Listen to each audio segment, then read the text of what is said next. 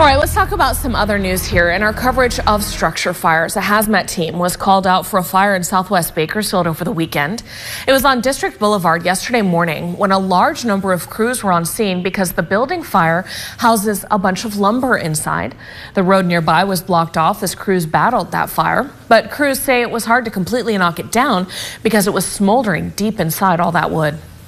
Fire was inside the building and literally stacks and stacks of lumber. They were able to kind of knock it down, but the fire's deep-seated in that lumber, so it's taking a while to systematically, with forklifts, pulling out the burning material, extinguishing it as they go.